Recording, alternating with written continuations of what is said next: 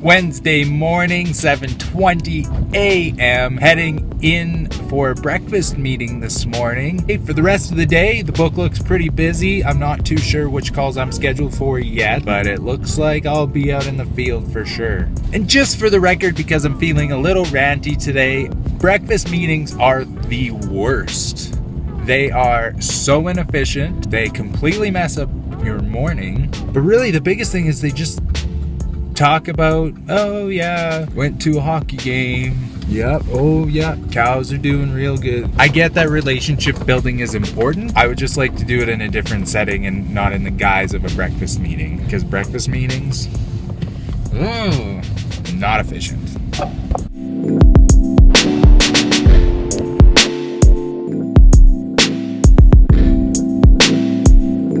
Breakfast meeting is over, went really good. This one was exceptional and very efficient, so you never know. Heading back to the office for another meeting, and then I have some calls to do this morning, and it is snowy and the roads are bad.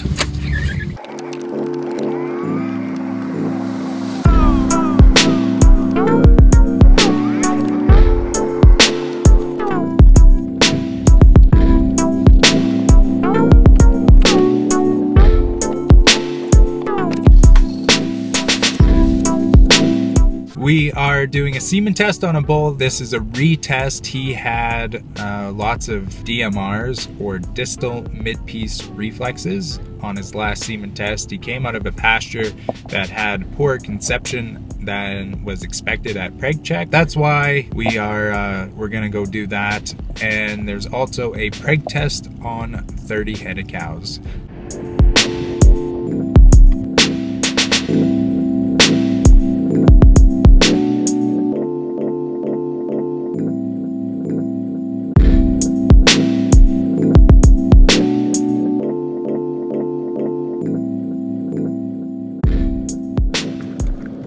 God bless ranchers in gated communities.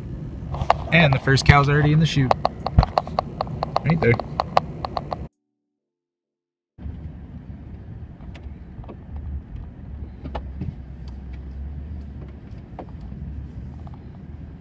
So for today's vlog, I was going to go over a review of the semen test kit because I did a semen test in a bull, but Sienna said that that was really boring. So what Sienna and I have actually been working on all afternoon is I've been sending out emails and she's been bothering me with feed tests. So we have a feed testing package at our clinic where Sienna will go out there and take samples and send those off to lab. Do you have an analysis sheet? Where's the lab? For example, so here we have the analysis we get from the lab. So we have different things like moisture, dry matter content, protein, all of the minerals, nitrates, and then the digestible energy. And then we take that information and we balance it in a program called Cowbites. So that's what Sienna and I have been doing all day. So she enters that feed. So we build a custom report for each producer that wants it.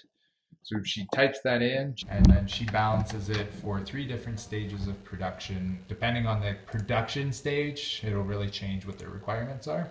So we enter what the animal is, we enter how much feed they're going to be eating based off of their recommended and the dry matter intake, and then we look at the bottom and we try to balance it. So we can see with that one, calcium to phosphorus ratio was out a little bit. Net energy maintenance is pretty good. They're gonna maintain their body weight. Calcium to phosphorus, like I said, was out. We don't have a mineral in though. We don't have mineral in yet, so we'll keep balancing that. Sienna's a pro at it. Really good. What's the biggest issue we've been having? This year, some high nitrates, and guys not feeding a lot of hay, so the calcium phosphorus ratio is off. So lots of our guys have been feeding green feeds, swaths, millet, brassica, all things that they can kind of stockpile forage out on pasture without having to bale it, and then we're balancing on top of that.